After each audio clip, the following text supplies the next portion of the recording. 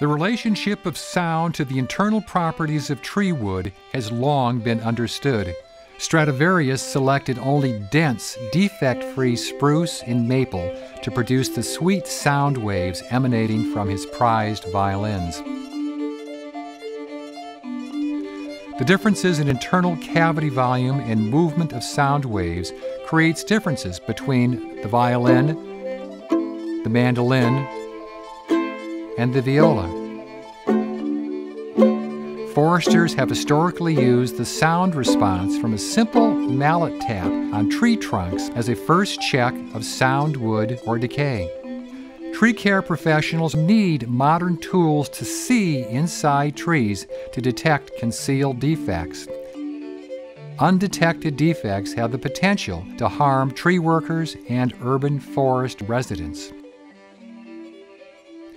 At last, a new, reliable, affordable, and fun-to-use tree decay detection tool is available to the tree care industry.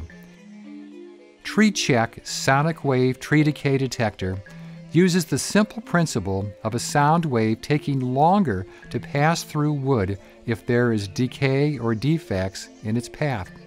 It is handheld, battery-operated, and has a touch screen and not only tells the transit time of the sound wave, but also displays the waveform and can record it for further analysis.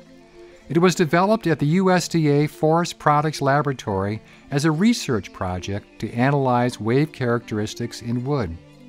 It has been licensed to Allison Tree, LLC, to market to arborists and urban foresters as a low-cost, reliable field tool to conduct a non-destructive preliminary safety check during tree risk assessments and inventories.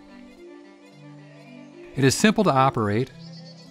Attach 2 carpenter awls, nails, or wood screws onto opposite sides of the tree trunk, making a shallow connection into the wood just beneath the bark. Firmly connect the 2 small sensors with set screws. Tap one end to send a sonic stress wave through the trunk to the opposite receiving sensor. Observe the touchscreen displaying the image of the stress wave plus a number representing the wave transit time. Measure the distance between the sensors to arrive at a wave transit time per foot or per meter. Compare the results to standard published thresholds in defect-free trees of the same species to determine if the tree has defects in the area tested, requiring caution and further examination. The tool is reliable, affordable, and will become an international standard for pre-climb safety checks, municipal tree inventories, and tree risk assessments.